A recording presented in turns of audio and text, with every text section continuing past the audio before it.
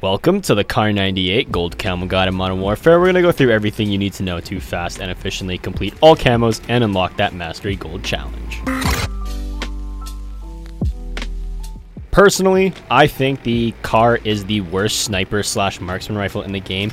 I literally find everything else easier to use than it. I know the Kar was awesome in World War II and World at War, but in this game, it's just not that good. Now, it is pretty easy to get gold compared to the pistols, the melees, and the launchers, but it is a difficult gun to do because at long ranges, unless you're hitting headshots or upper body shots, you will be getting a lot of hit markers. And I do recommend ground war for this. If you don't like ground war, obviously the hardcore playlists will be very good, as well as some of the core playlists. And if you're a crazy crackhead G Fuel snorting god at the game, Shoot House 24/7, Crash 24/7, whatever the 24/7 playlist will be really good for you as well. Going into my setups, on the muzzle, I have the monolithic suppressor. Now you can run the Kar98k without the suppressor. I just like running it because it suppresses my shot, so it kind of keeps me hidden, and it also increases that damage range. Into the barrel, we have the Singard custom 27.6 inch barrel. This increases our damage range, bullet velocity, and recoil control. Very helpful overall. For my rear grip, I have the stippled grip tape.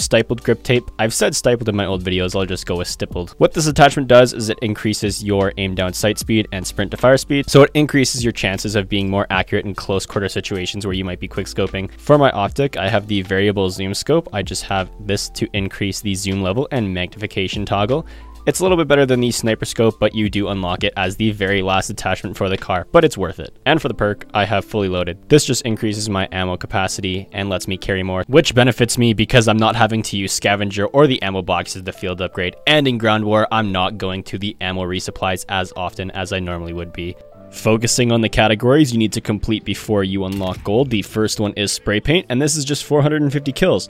Easy to do. Passive challenge, you'll do it in the background as you work on other categories such as Woodland, which is 60 headshots.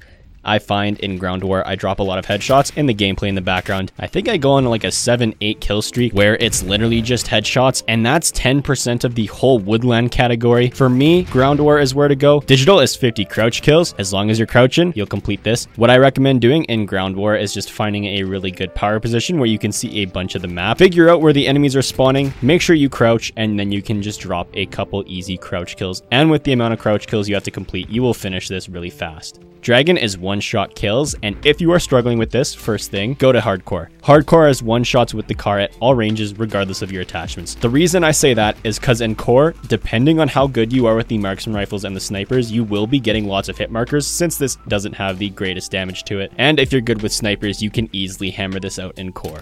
Splinter is pretty straightforward. It's 150 kills with 5 attachments. Just equip 5 attachments onto the Kar and just smash out this challenge with all 3 camo categories: spray paint, splinter, and reptile, which we'll get into reptile a little bit later. While you're focusing on other categories, you'll just complete these naturally as long as you're following the requirement. Topo is 50 long shots. If you're playing on those close quarters maps like Shoot House and Crash, you won't be getting a lot of long shots, and if you want to complete this category very fast, play on large maps like Arklov Peak, Euphrates Bridge, any ground war map, and Grozny Raid. Just get in a good position where enemies are going to be long distances from you, smash out those 50 kills, and then head on to the next category, which is Tiger, and this is 50 mounted kills.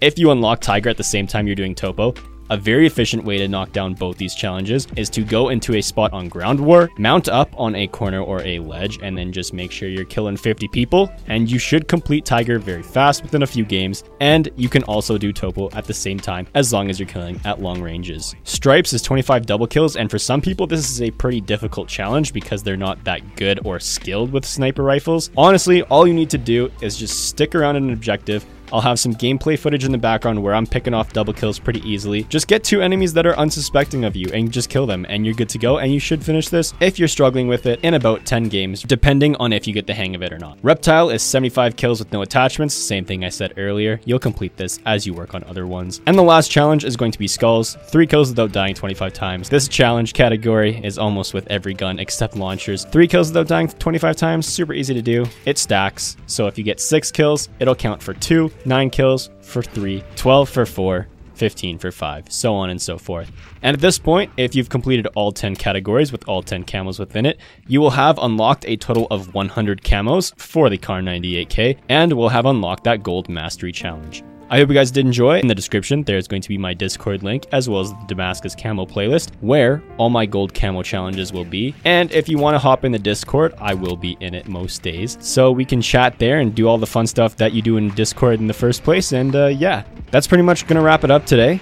If there is one, guys, I will see you in the next one. Peace.